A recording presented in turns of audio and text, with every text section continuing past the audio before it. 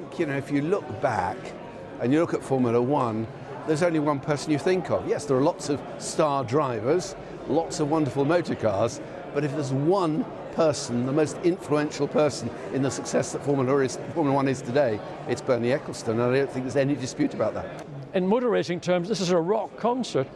The members of the club, and I know there are other people who would have loved to have been here tonight and weren't able to get a ticket.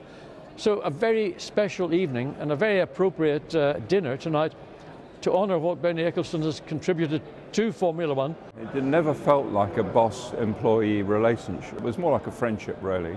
And Brabham was a family even then. You know, there were 14 of us on the technical side, 17 altogether. And don't forget, when Bernie joined us, we were doing 60 production cars a year, making Formula 2, Formula 3 cars. I did an IndyCar study and Formula 1, all with 14 people. So it was much more like a family, and he never felt like a boss. He felt, you know, more like a friend. I think the good thing about owning the team, at least you know on Sunday whether you've done a good job or not. Yeah, that's true. Whereas when I was doing things, you know, looking after everything more or less, you never quite knew whether you were successful or not. Just trying to make sure everyone was happy and we were doing what we're supposed to do. We're probably dealing with people that weren't the business people, but were people, influential people that could make things happen or not. I always used to say, I want to deal with the people that can turn the lights on and off.